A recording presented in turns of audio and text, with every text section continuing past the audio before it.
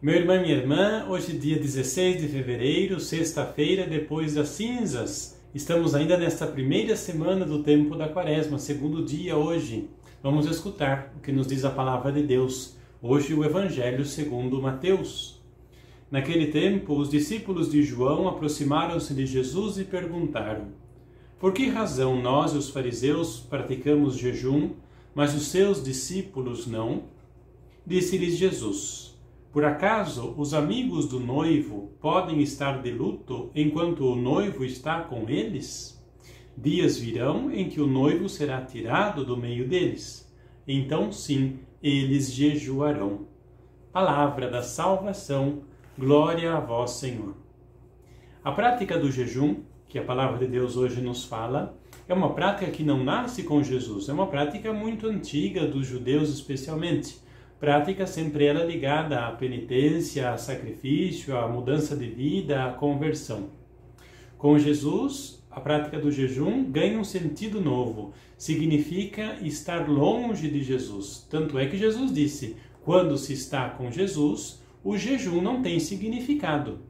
Tem significado quando o Filho, Jesus, está longe, ou quando eu estou longe de Jesus. Faço o jejum como forma de penitência, para purificando-me, para penitenciando-me, poder outra vez me aproximar dele.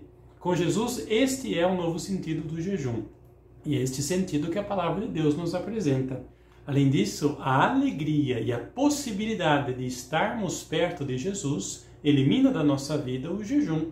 O jejum serve enquanto nós estamos longe de Jesus. É caminho de aproximação dele. Estando com ele, o jejum não cabe. Por último, nós vimos ainda que é importante que eu pratique o jejum. Não me preocupar se o outro está praticando o jejum. A Palavra de Deus de hoje fala sobre isso também. Cada um se preocupe com o seu jejum e já está fazendo muito. O outro, cada um pense no seu. Lembro de mim, das minhas práticas, da minha conversão, da minha mudança de vida. O que então que esta palavra pode dizer para nós neste dia? Para nós hoje, cristãos do século 21, 2024, o jejum deve assumir pelo menos 3 significados.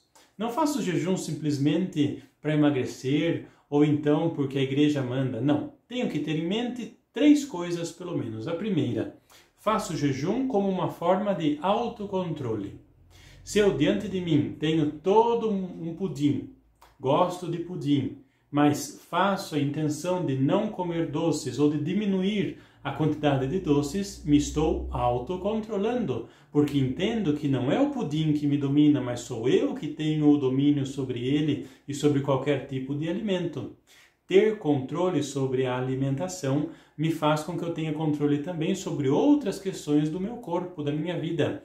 Controlar a alimentação é um bom início para quem tem problema com vícios do tipo de cigarro, bebida e outros vícios, por exemplo, no âmbito da afetividade, da sexualidade.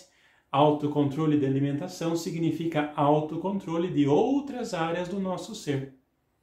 Segundo significado, a solidariedade. Faço jejum, me abstenho de alguns alimentos pensando nos meus irmãos que não tenho que comer. Eu que sim tenho a possibilidade de ter uma variedade grande de alimentos ou de ter algum tipo específico de alimento, me solidarizo não comendo, pensando nos meus irmãos que também não têm. Mais do que isso, este segundo significado pode me ajudar também a entender qual deve ser a minha prática de esmola. A Quaresma compreende também esmola, jejum, penitência, oração e esmola. Me privo de comer alguma coisa e aquela coisa que eu comeria dou para algum meu irmão que não tem. Por exemplo, me privo de comer carne. A carne que eu comeria durante esses 40 dias dou para alguém que não tem condições de comprá-la. Um doce, um refrigerante, aquilo que eu vou me privar de alimentos nesse período, dou para alguém que não tem. E o terceiro significado, o jejum, deve ser entendido ainda como sacrifício de purificação. Todo sacrifício, toda coisa que eu faço que me provoca incômodo, me provoca um pouco de dor física, deve servir sempre como remédio para os meus pecados, contra os meus pecados, como remédio para as minhas penas que são o fruto do meu pecado. Cada vez que sinto aquela fome, que sinto aquele desejo de comer algo, devo pensar esta dor, esta falta, este incômodo que agora estou sentindo como sacrifício de purificação, como sacrifício para aliviar as penas que os meus pecados provocaram. Que a gente possa, então, neste tempo, nos dedicar também a isto, à prática do jejum, como nos pede Jesus, como nos ensina a Igreja. Que a bênção de Deus seja derramada sobre você no início deste novo dia, em nome do Pai, e do Filho, e do Espírito Santo. Amém.